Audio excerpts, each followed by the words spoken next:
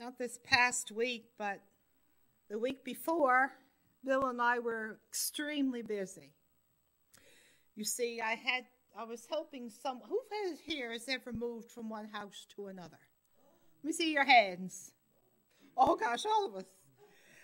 Well, we were extremely busy because we were helping my sister move from one house to another. So a 3-story house to an apartment.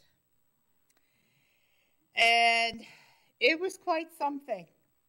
She had 25 years and she wanted to be here this morning. She really did. I was talking to her when I got here to let her know I was getting okay. She said, I wish I could be there this morning. But she has each of you in our prayers that she needs to spend time with her husband in the hospital. It was quite something. She has, like, in the old place, in the townhouse, there's 28 steps. There's 4 sets of 7 stairs, so 4 times 7, 28. So we were up the stairs, down the stairs, up the stairs, down the stairs. I felt like that old British sitcom, upstairs, downstairs. And we were I was lifting heavy boxes. Her husband couldn't do anything. And Bill was doing all the cleaning and all the vacuuming, for which he did a fantastic job. I lifted the boxes. The movers, of course, were there. They moved all the furniture and all the big stuff, but the other stuff, like you had to pack in small boxes. So a lot of that I was helping her with. And, of course, she only had a week because she had to be out by the 28th. The house had been sold. And so it seemed at times that there was so much. 25 years of living in the one place, you accumulate a lot of stuff. Now, I've been living in my house, come December, will be 60 years. So I know I have a lot accumulated too, but that's the story for another day. So we worked from Sunday, the 20th of September, until around 3 o'clock on Friday afternoon that week. And the only break we took was for Sabbath hours. And I was so thankful for the Sabbath. It was a very busy week and very, very tiring. And sometimes, you kind of got discouraged. I don't know if I'm going to meet the deadline. And I kept saying to her, yeah, we're going to make this. I'm going to have you out of here before the 28th. But we still had a lot to do. She still had lots to do before the movers came. She still had a lot of preparing to do. A lot of preparing before the actual Mov'in day. And so this morning, I want to have a look at our spiritual and physical moving day from planet Earth to the New Jerusalem, to heaven. Let's pray, shall we? Heavenly Father, Lord, we thank you for your Sabbath. We thank you that there's a moving day coming. And Lord, I am just a humble vessel, just a humble servant, just a piece of clay in your hands, Lord, the potter's hands. So I ask, Father, that you would speak to me and through me. And Lord, that you would speak to each one of us this day. Father, as you give us words on high, preparing us for a Mov'in day is coming. We thank you and give you honor and praise in Jesus' name. Amen. Well, just as the preparation of packing items and getting rid of things that are no longer any good, that we have a tendency to hold on to stuff, otherwise known as junk. And I can tell you some things that we're being held on to. but that's another story for another day. Stuff that, at least one thing I know is definitely uh, uh, 56 years old. But I kind of convinced her, listen, girl, Nan's gone. She's been gone for since 1964. It's time. We put her to rest. Time to put this other thing to rest. So I just gave that a flick in the dumpster. She said, yeah, you're right. So it was a busy, busy time. And we are all busy. This is a busy time for everybody. But as we are followers of Jesus Christ, we must prepare for our moving day. Now, Jesus calls this watchfulness and preparation. Some time ago, during camp meeting, actually it was back in 2014, so that's about 6 years ago, I purchased a book written by Randy Roberts. We all know Randy Roberts. It was entitled Waiting and Longing, and it's from this book that I want to share with you today.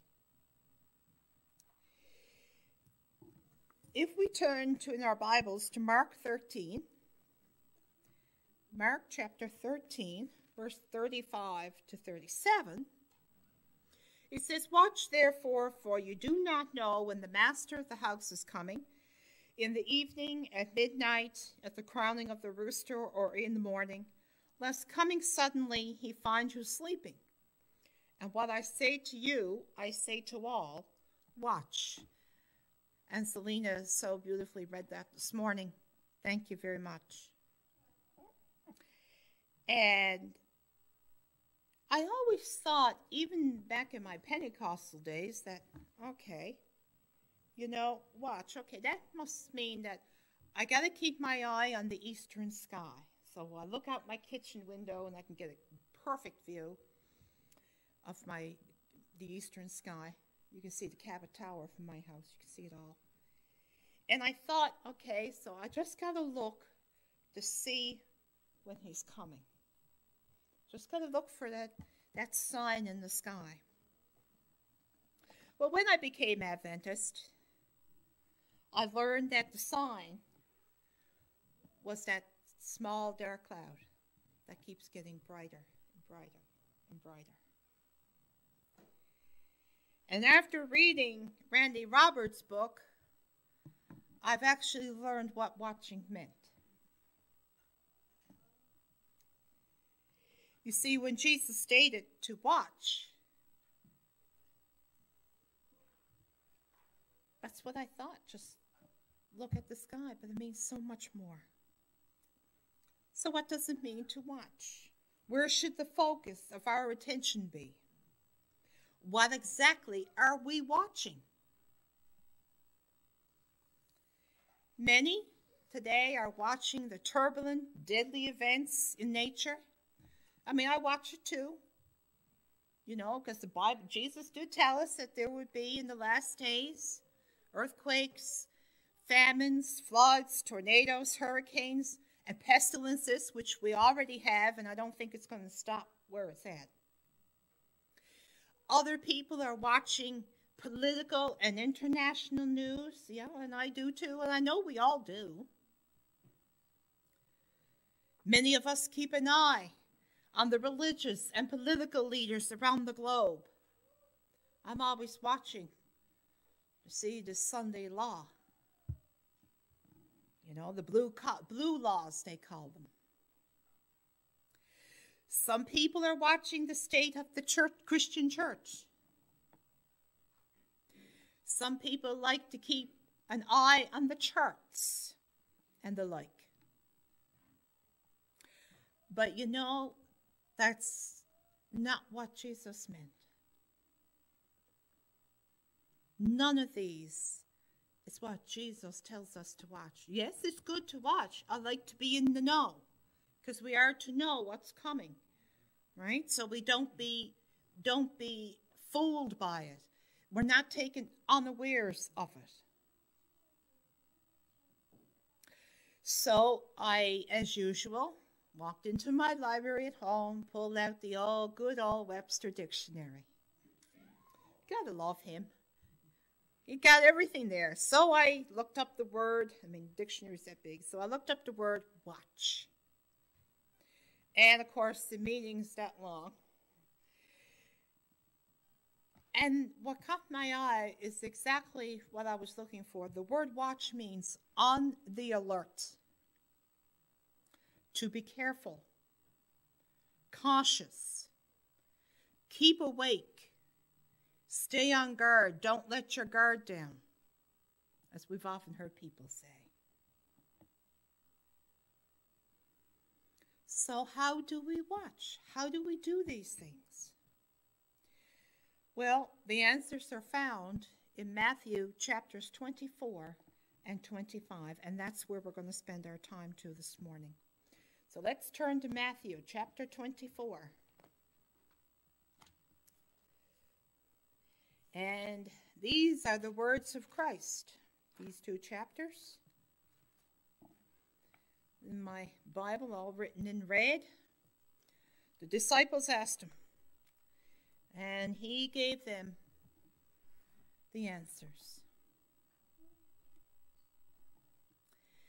In Matthew 24 and verse 51, which is where we're going to start.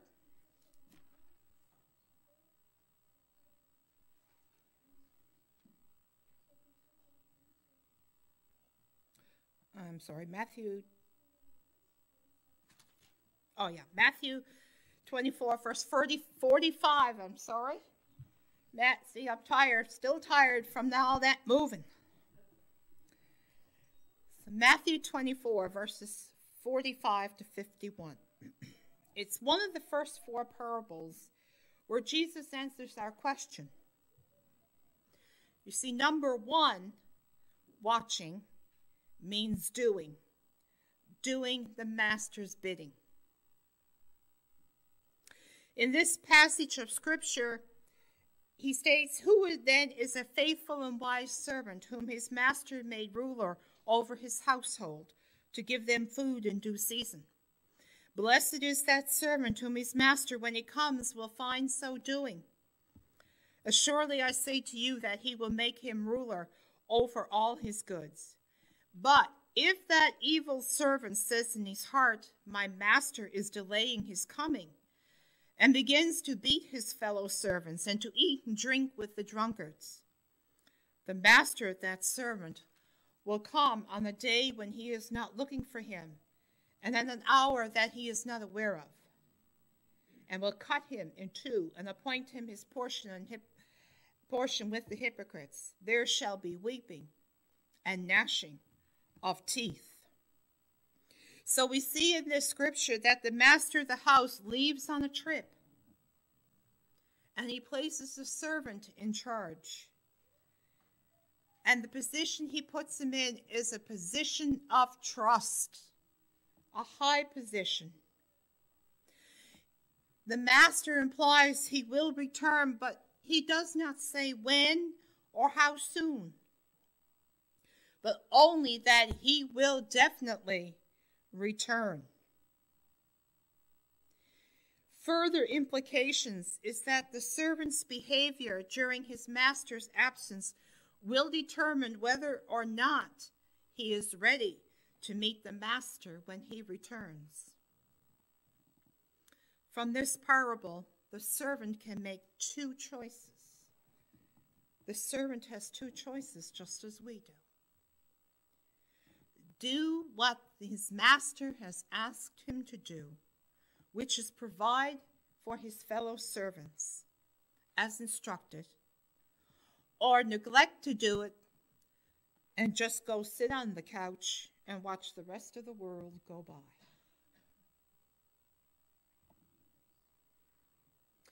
If the servant does what he is supposed to do, it means he will be ready when the master returns. However, neglecting to do it is to be caught unprepared.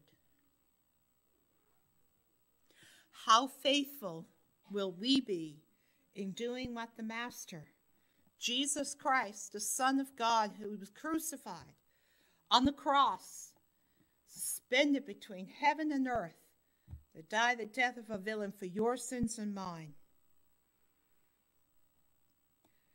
How faithful will we be to do what he has left for us to do?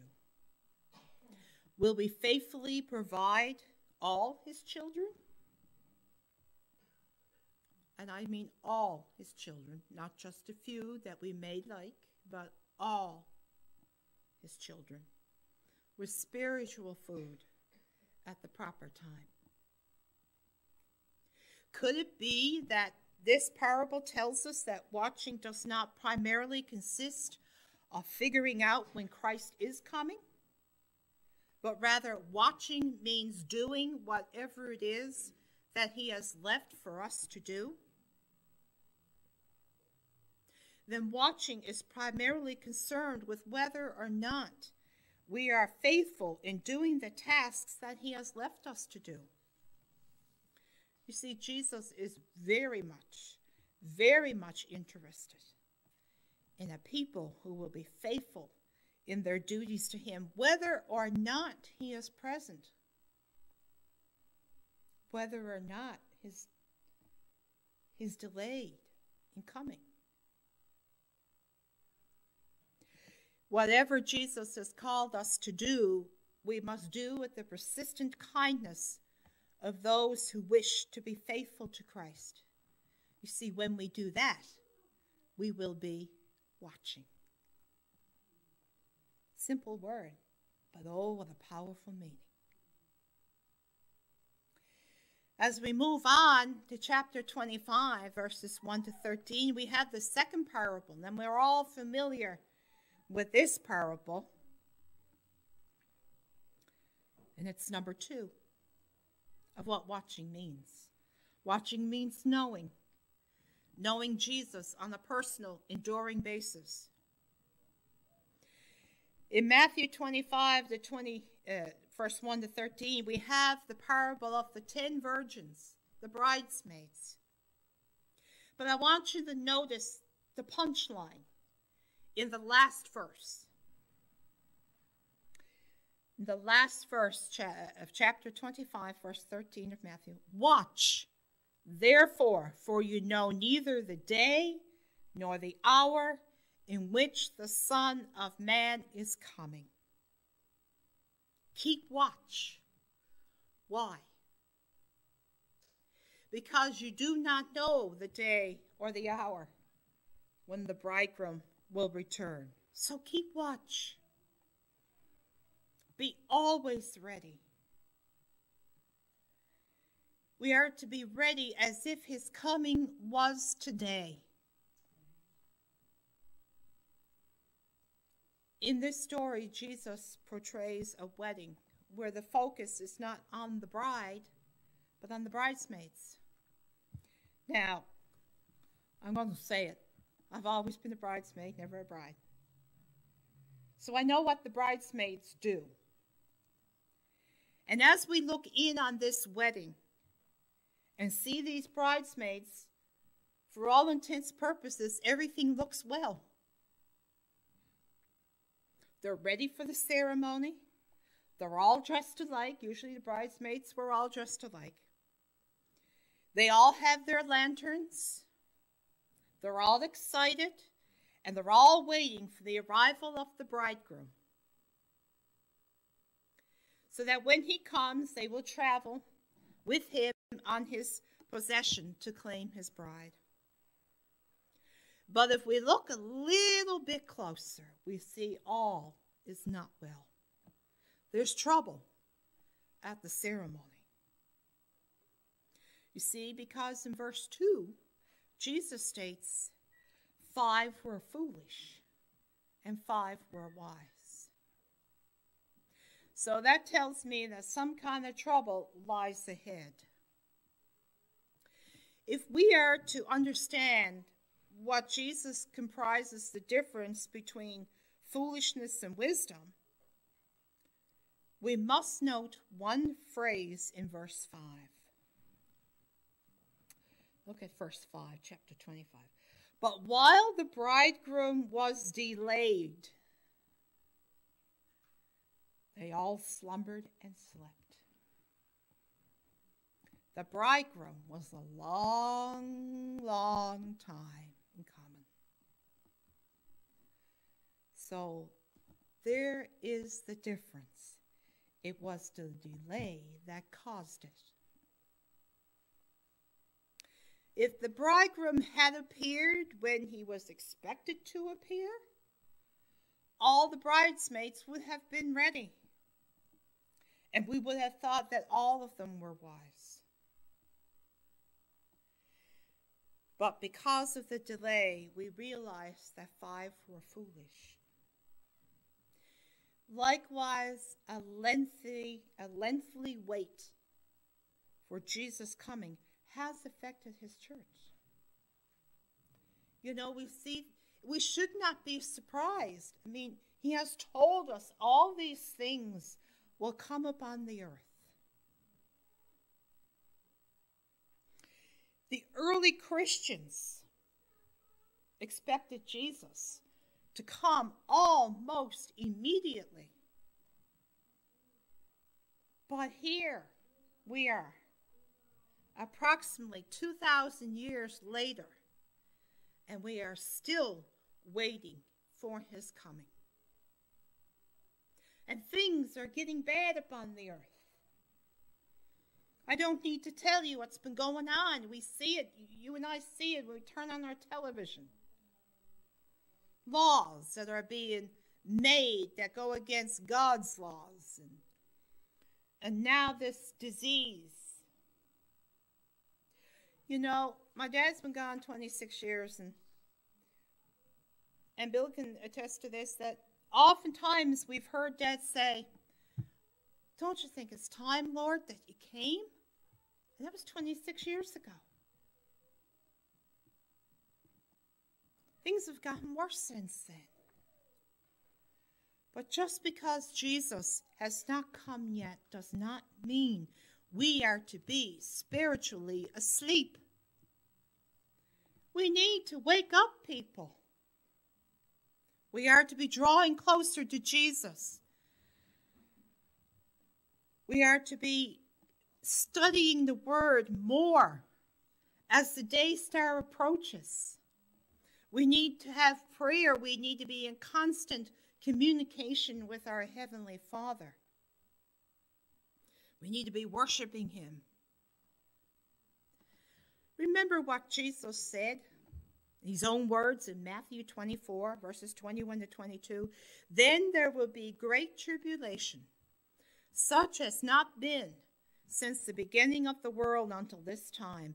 No, nor ever shall be.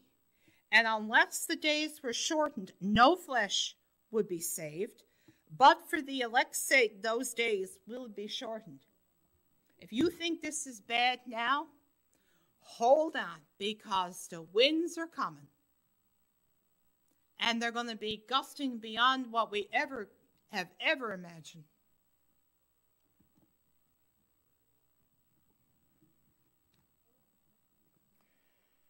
Don't be like those bridesmaids. Draw nearer and still nearer and nearer again. And when you think you can't get any closer, draw closer still to Jesus. It is who you know when things get a lot worse. It is Jesus only that can look after us, that can look after you.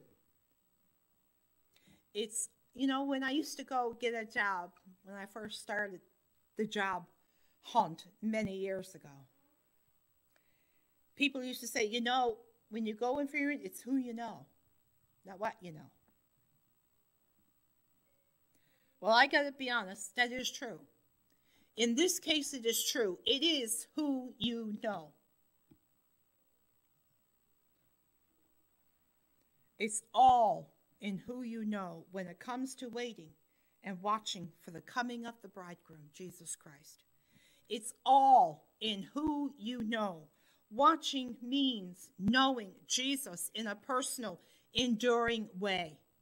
And yes, as we talked about in Sabbath school this morning, there are times we may slip, we may fall, but let's get back up on that wagon. Let's get back up on that bandwagon and confess our sins to Jesus Christ. And he will restore. Now, while probation is still in effect, because one day, and it's coming, one day the throne of grace will be shut closed. And what is holy will be holy still, and what is unjust will be unjust still. Watching means knowing Jesus. You got to get so close to him that when he comes, there's not going to be no big change in you, as the song says.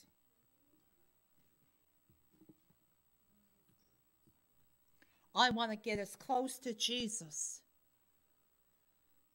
as I can. And I know Jesus wants me to get as close to him. And he's going to pull out all the stops, whatever it takes for that to happen. And if that means I have to leave maybe family and friends who do not want to go along with Jesus, then that's what it means. Number 3, we look in Matthew 25, verses 14 to 30. Watching means using our talents to increase his kingdom. Here we have the third parable, the talents. Now we all know this passage. We've heard it preached several times, where the servants were given talents by their master before he went on a journey. It doesn't indicate how long he's going to be gone, but when he returns, he's going to call for the servants that he gave the talents to, and he wants them to give account of how they handled what was given to them. The first 2 servants, they did extremely well. There was 3 of them, 3 servants. They invested and doubled the talents that was originally given to them. One had 5, doubled it to 10. So the master, when he came, was very, very pleased indeed. And he put them in charge of many other things because he knew they were faithful. He knew they could handle it. Well, just a couple of words later, we see how very sad it is to read that the last servant, who had only 1 talent, just one.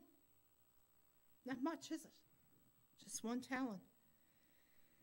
He went out and he dug a hole in the ground and he buried the talent. And the master was not pleased. Not pleased at all, and called him a lazy and wicked servant, and took his talent away from that person, away from the servant, and gave it to the first servant, who had 10 talents. But this is such a sad story, but I'm sad to say, even more sadder, that it's like many of us today. We hide behind more talented people, and I used to do that. Many years ago, I used to do that. We get behind people who are bigger than us. We think are more important than us. We get behind people we think are more righteous. Let me tell you, the Bible says no one is righteous. No, not one. It's only through Jesus Christ, our Savior, that we become righteous when we put on his robe of righteousness, because all of ours are filthy rags. We can hide in the back of the sanctuary. How many times I've done that? on the fringes of the group. You know, you're with the group, but you're kind of on the sidelines.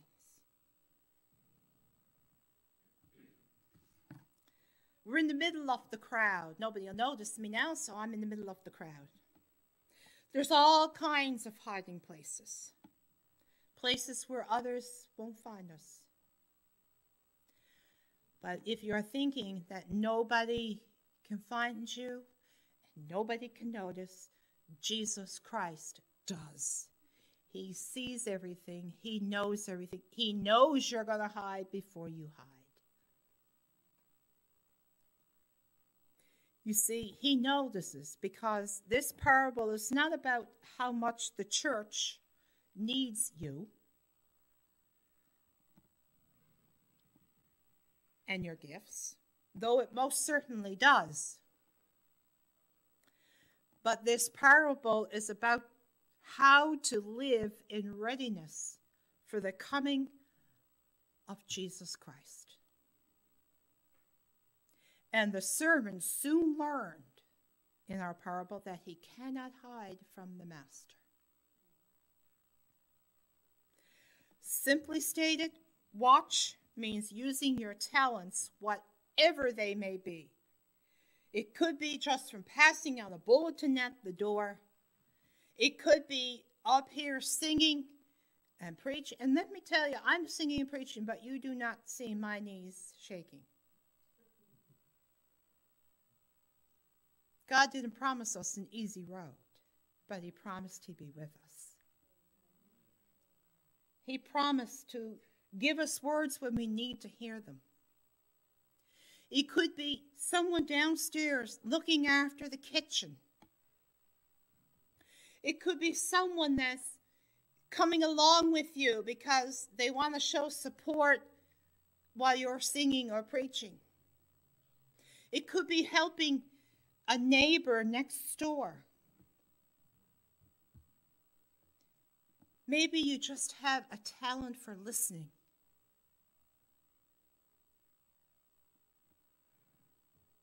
Because everything, all that we do, when we do it for Jesus Christ, based on his words and in line with his Holy Scripture, we are using the talents that he has given us.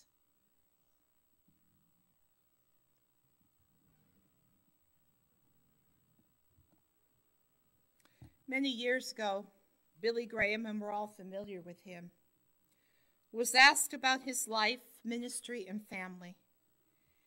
And the interviewer that posed this question, he said to him, looking back over a life well lived, what is left? Well, he said, what do you desire the most? So Mr. Graham thought for a moment, and with a voice filled with emotion, he said, what I desire most of all is to one day hear my Lord speak the words. And he quoted from Matthew 25:21. Well done, good and faithful servant. You were faithful over a few things. I will make you ruler over many things. Enter into the joy of your Lord. What beautiful words from the Master's lips to hear. Are you longing to hear these words? I know I sure am. I'm not perfect. And I have my quirks and quarks and all of that, but I've got Jesus Christ.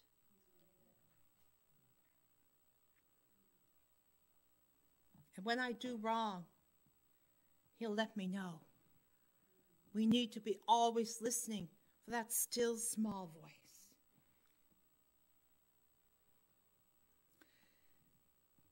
If we're longing to hear those words from Jesus' lips, put our talents, whatever they are, even if it was just I notice you have scarves here indicating where we can and cannot sit on the back of the chairs.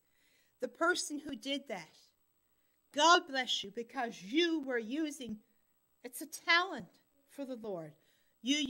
God used you to do that. So whatever they are, to use in increasing the kingdom of God, you will be watching. Because watching means using your talents to increase his kingdom. Even if it's just a small word, like yesterday. Bill and I stayed at my sister's new apartment and waited for her for a piece of furniture to arrive that she had ordered. And I said to the delivery guy, I said, rather than have you come back up over these stairs, there's only one set of stairs in the apartment, that's to come and go. I said, I'll come down with you. I said, so you won't have to walk back up over the stairs. He said, God bless you. I said, he sure does. He blesses me every day and loves me too. I said, and I love him. So even just those small little words means watching. Talent. Always be ready when the Lord gives you a chance. Don't be afraid. Speak it. If they don't want to hear it, they'll tell you, and then you move on. But you've done what you've done for the Lord Jesus Christ. Just use it. Use your talents, whatever it is. Maybe it's just singing and somebody hears you singing. Maybe you go into a hospital to pay a visit to someone sick. You know, there was a song written many years ago by Ray Boltz. I'm sure many of you heard him. It said, thank you. It's entitled, Thank You for Giving to the Lord. We won't know what we have done till we get up there in heaven. You see, people are watching. They're watching how, if we're walking the walk and talking the talk. So walk the talk and talk the walk. Our fourth answer is found in Matthew 25, verses 31 to 46.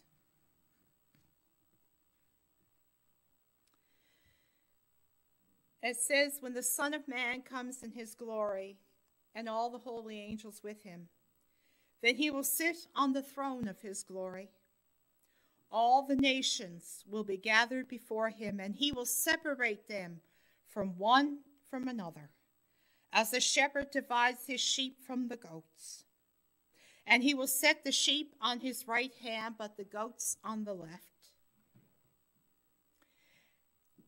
Then the king will say to those on his right hand, and this is Jesus talking, come, you blessed of my Father, inherit the kingdom prepared for you from the foundation of the world. For I was hungry, and you gave me food. I was thirsty, and you gave me drink. I was a stranger, and you took me in. I was naked, and you clothed me. I was sick, and you visited me. I was in prison, and you came. Then the righteous will answer him, saying, Lord, when did we see you hungry and feed you, or thirsty and gave you drink? And when did we see you a stranger and take you in, or naked and we clothed you? Or when did we see you sick or in prison and come to you? And the king will answer and say to them assuredly, I say to you, inasmuch as you did it unto one of the least of these my brethren, you did it to me. And then he will say to those on the left hand, depart from me, you cursed, into the everlasting fire prepared for the devil and his angels.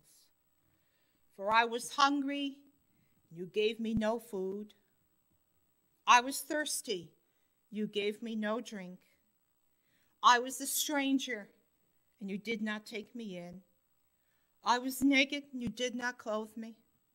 I was sick and in prison, and you did not visit me.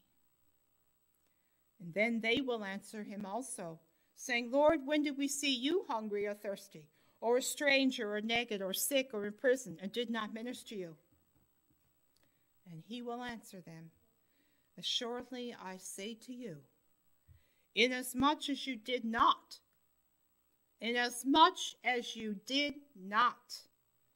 do it to one of these, the least of these, you did not do it to me.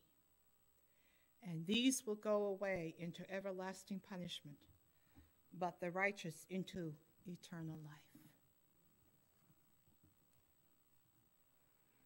The emphasis is on verse 40. Inasmuch as you did it unto me, unto these, the least of my brethren, you did it unto me. And if you did not, the reverse is true. If you did not do it unto me. Many years ago, a story was told about a young man returned from fighting in the Vietnam War. He arrived in California. When he arrived there, he decided to phone home to his parents, who were living in a high society level of Boston. His parents relished the cocktail parties, circuit party crowd, and everything that goes along with that. He called home. His mom answered the phone. He said, Mom, I just called to tell you that I want to bring a war buddy home with me. Mom said, okay, we'll bring him along for a few days. But Mom, said the young man, there's something you need to know. He was very badly injured in the war. One leg, one arm were blown off. One eye is gone, and his face is disfigured. Is it still all right with you if I bring him home? And said the mom, well, I guess so. Bring him home for a few days. But Mom, you don't understand me, said the son. I want to bring him home to live with us. The mother began making excuses. I don't know, she said. Someone like that is going to feel embarrassed around our friends. And what would people think? The mother continued to go on and on and on with her excuses, so the son just kind of hung up on her.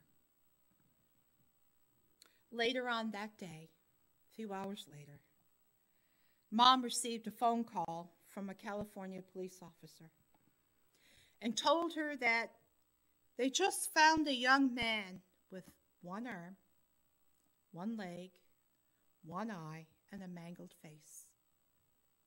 He just committed suicide. And his identification papers say he is your son.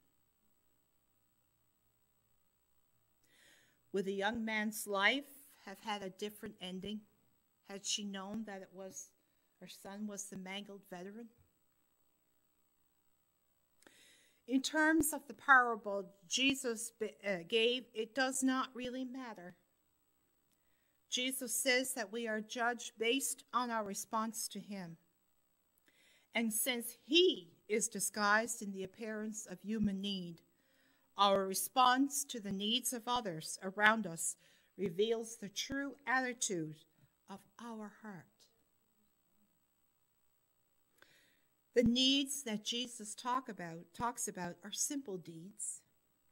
Someone is hungry, thirsty, needs a friend, needs clothing, sick, and needs care. These are simple needs, and they have simple solutions. Just caring for the simple needs of needy people. But they're not only simple needs, they are basic needs. Jesus is not saying here that that caring for these needs means that we have to donate large sums of money to charity, or that we have to travel long distances to preach the gospel, or that we have to establish big organizations to change the world, or anything of that sort.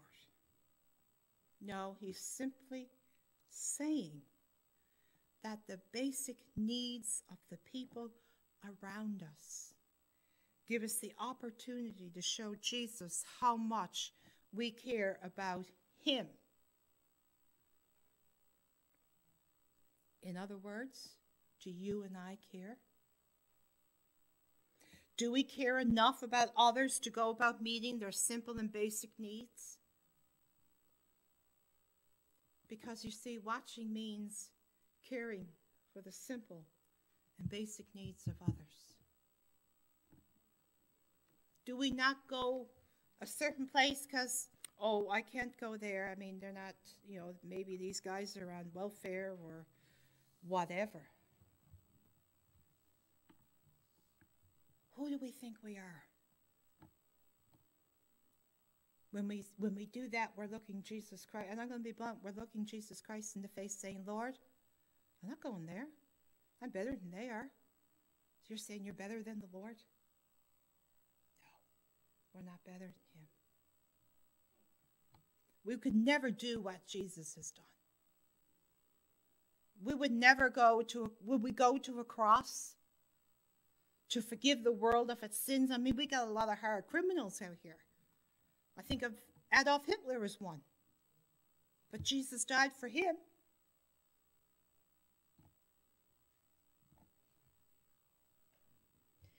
We need to put aside, and that goes for me too, and I'm preaching to myself this morning as well.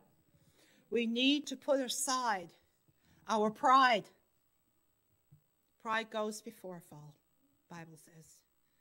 Put away the pride.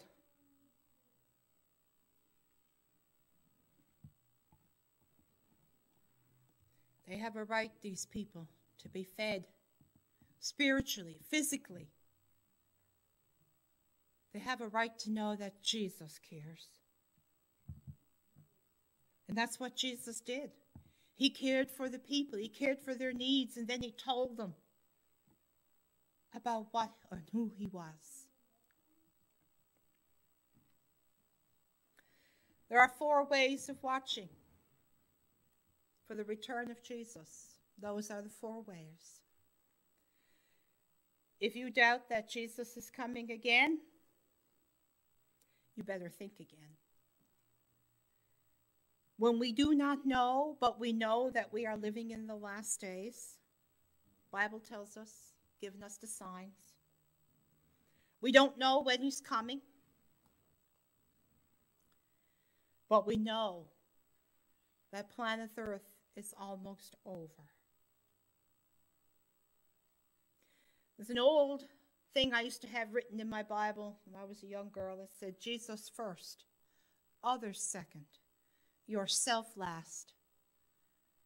It stands for the word joy. You want to hear those words, well done, thou good and faithful servant? Thou hast been faithful over a few things. I will make you ruler over many things. Enter now into the joy of thy Lord. I don't know about you, but I plan on hearing those words when that sky cracks open. We have to lift up the trumpet and loud let it ring. Jesus is coming again, and we must be preparing now for the moving day. For the moving day is a-coming.